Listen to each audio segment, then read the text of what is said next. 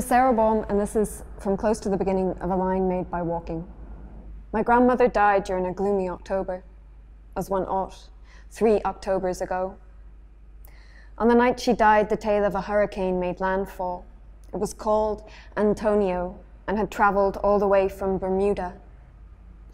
It felled a tree, which dragged down a wire and put out the lights across half the parish.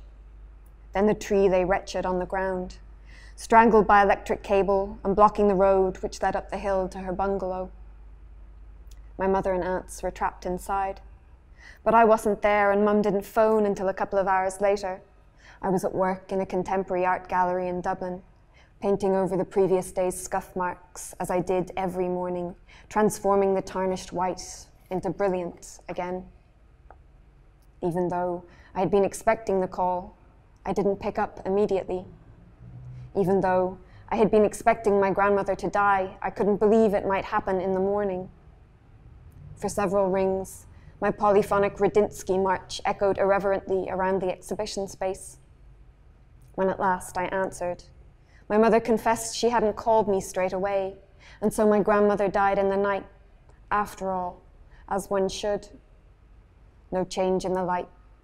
A temporary sleep becomes permanent. Antonio passed on, and men from the county council came in their dump truck to clear the road. By the time my Fiesta climbed her hill, there were only broken bits of tree left scattered and a great wiggly hole in the earth where it had stood.